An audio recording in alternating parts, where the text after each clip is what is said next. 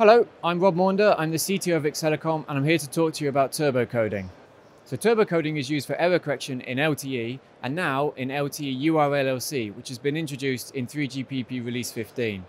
This brings a new challenge because the time that's available for processing the turbo encoding and in particular the turbo decoding has been reduced by 7 times in LTE URLLC.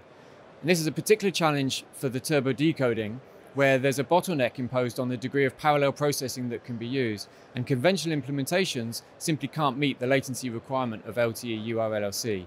Excelicom has addressed this challenge by developing a novel memory architecture which allows us to unlock an arbitrarily high degree of parallel processing and meet the latency requirement of LTE URLLC. We're here at Mobile World Congress to demonstrate our IP.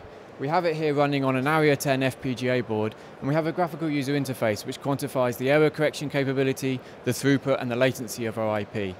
Our IP is available for both FPGA and ASIC, and it's scalable, so we can adjust the degree of parallel processing to match the particular latency and throughput requirements of your application.